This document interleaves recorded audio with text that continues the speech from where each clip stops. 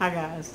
You know they say, well, my motto is don't give me flowers and don't give me diamonds, give me chocolate. Because I love chocolate, I always have. But I'm really craving chocolate today, and we don't keep like candy bars and stuff around the house, so I'm thinking about making some fudge. And you say, well Lori, it's not that time of year we're making fudge. But why do you have to wait till the holidays to make fudge? I mean, it is candy, and I'm craving chocolate. So let's go in there and let's make some old-fashioned, well, almost old-fashioned homemade fudge. And it's going to be good. You can pretty much use any kind of chocolate. If you want to use dark chocolate, semi, or milk chocolate, it don't matter.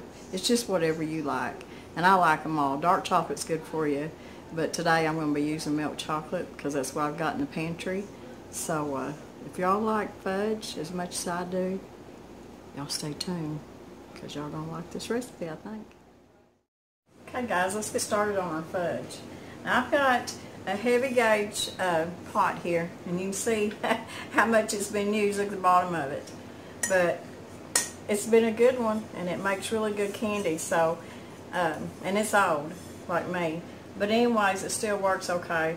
So why get rid of it if it still works? One of these days I'll get me a new one, but I just can't hardly stand to throw it out. So I've got my heavy pot here. And what we're going to start with now, I'm going to be cooking with my wooden spoon, so I'll be stirring with. But we're going to start out with a 2/3 cup of evaporated milk, and I'm going to put it in my pot here. Let me turn my stove on, and I'm going to turn it on medium high because I want it to come to a rolling boil. So I got 2/3 cup of evaporated milk, and I'm going to put about 1/4 teaspoon of salt, and I need 2 tablespoons of butter. Now you can use unsalted butter. I don't use unsalted butter most of the time for anything, but you can. So there's 2 tablespoons. Did I say teaspoons or tablespoons? It's 2 tablespoons of butter. And we're going to bring, then I've got, can't forget my sugar, I've got 1½ cups of granulated sugar. So I'm going to go over this. I've got 1½ cups of sugar, 2/3 cup of evaporated milk, a pinch of salt, and 2 tablespoons of butter. And that, we're going to stir it, and we're going to bring it to a rolling boil. And when it comes to a boil, good boil, I'm going to reduce the heat, and I'm just going to reduce it enough to where it's just a low boil. I want it to keep boiling, just a low boil, and I'm going to do that for about 5 minutes. So let me get this up to a good rolling boil, and I'll bring you back, okay? Now y'all see how this has come to. You see how it's boiling around the edges, and it's coming to a full good rolling boil. You need to keep stirring it. And see how it'll stay at a boil. So what I'm going to do at this point is I'm going to turn it down just a little, because I still want it to boil, but I just want a low boil. So you see how it's still boiling around the sides. Now I'm going to start my timer for 5 minutes. I'm going to let it stay at a low boil for 5 minutes, and then we'll be back. Okay, it's been at a low boil for 5 minutes, and I turned the heat off. So the next step is going to be to add a teaspoon of vanilla,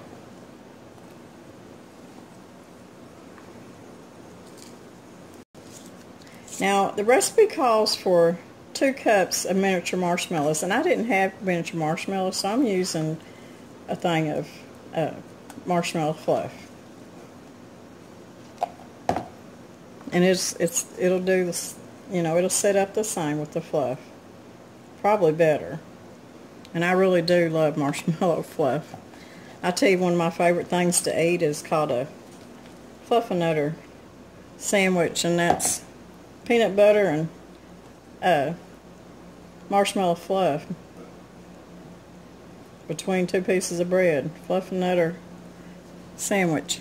And I know it's not good for you, and it's way too much sugar, but you know, a girl has to do it every once in a while. I'll probably do it maybe twice a year. It's really good. So let me get all this good stuff in there.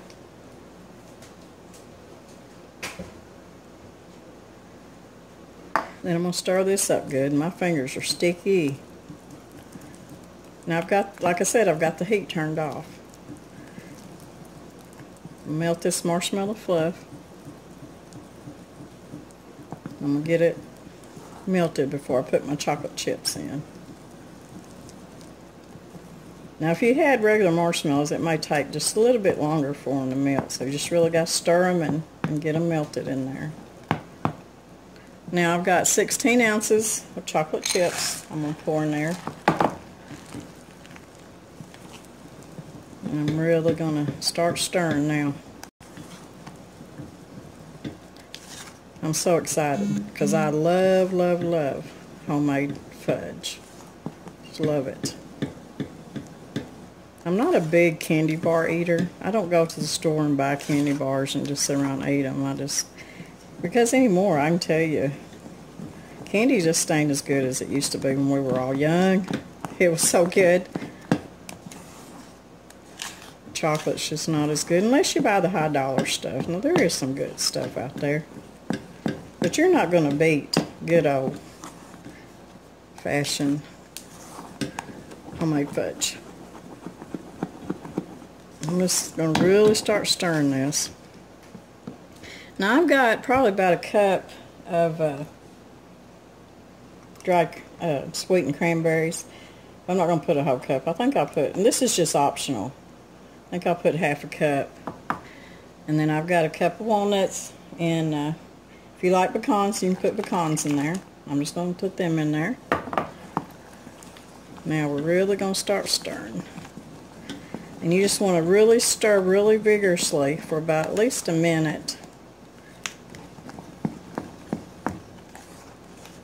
It smells so good. And you know, you can do this right here if you're making like a big sheet cake, chocolate sheet cake, and you want like a fudge topping on top.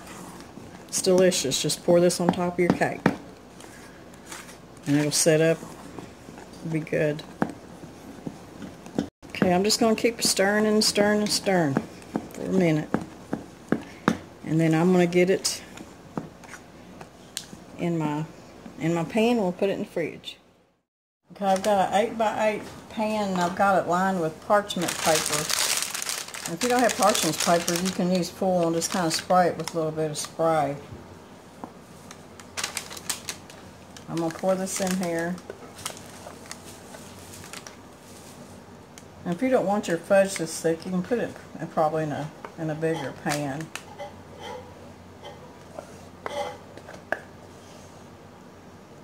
But I'm going to get this in here and get it spread out a little bit. Then I'm going to put it in the refrigerator for about 2 hours. Let it set up good. And then we'll bring it out and we'll cut it up and see what it looks like. So look how pretty this fudge turned out. And it tastes really good. Now I used milk chocolate chips. That's why it's a lighter color. But if I'd used semi-sweet or dark, it would have been a darker fudge. But yeah. You know, you don't have to wait till the holidays to make fudge. I'll put a couple of these out. Leave them out for me and Mr. Brown, whoever shows up. And I'll keep the rest in the refrigerator and get them out later. You can even freeze fudge. You just have to make sure you put it in a container that it don't freezer burn. So there you go. An easy fudge recipe. It's really good. And it's really not too sweet. I looked at a fudge recipe that called for 3 cups of sugar, and I thought, woo-wee, that was too much sugar. This one had a cup and a half, so. Anyways, it's good fudge. And it was easy. It's been in the refrigerator for like 2 hours. So I think maybe my chocolate craving's been whooped now. Really good stuff. So if you like this recipe, like this video, give me a thumbs up and share it. If you haven't subscribed, please subscribe. So it really helps me out. And remember, eat chocolate. It's good for you. Oh, I shouldn't say that. Dark chocolate is, but I think in moderation, chocolate, a piece of fudge isn't going to hurt you. That's why I'm just putting a few out here, because if I put this whole thing out here, Mr. Brown will eat all of it. So anyways, guys, y'all have a good day. Be careful. And eat a lot of chocolate. God bless everybody.